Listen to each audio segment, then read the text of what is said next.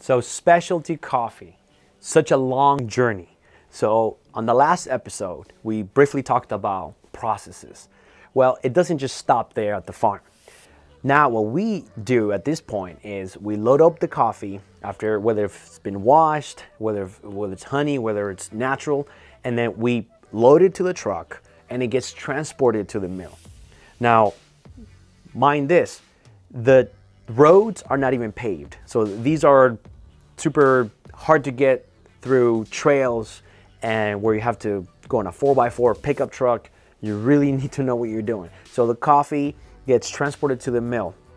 Okay, and then when it gets to the mill, it gets offloaded from the truck and it gets spreaded out on patios, on what we call sun drying patios. So we sun dry our coffee, which again adds another special flavor to it because we don't just put it directly into like a dryer machine.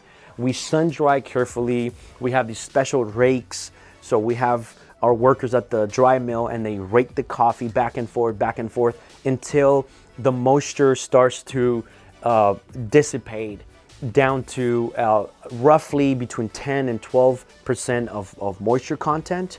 Then once it gets to this level, the coffee then gets to a machine called the hulling machine. So the coffee gets hulled because there's still this layer on the coffee bean called the parchment, or in Spanish we call it pergamino. So the pergamino gets removed in this machine. After it gets hulled, it goes through this conveyor belt where you have a lot of workers like lined up on each side of the conveyor belt, and by hand they're picking out all the defects, all the imperfections from coffee, whether the beans were chipped, they were chewed from the pulper, or if they have a thing called the we call it the border or the broca. It's like a little hole on the bean. That's an imperfection that gets removed.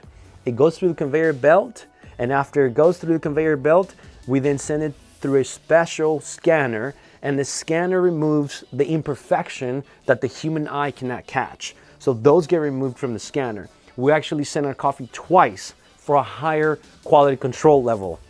So again, the journey of coffee is so long, it's so intense, and that's why we have such an amazing coffee, because we care so much about each and every bean. So the dry mill plays a very important role in amazing specialty coffee. So the coffee at the dry mill. You might think, oh, is this it? Is it over? Can I enjoy my cup of coffee now? You really can't. Think about from the time that we talked about the varietal and everything else after that, how many hands has the coffee bean gone through? It's just amazing. It's insane how many hands the coffee goes through. So for this particular episode, we're gonna close it out here at the dry mill episode. And until the next one, please click the link below, hit the like button and subscribe, and wait for more of these awesome videos. Thank you.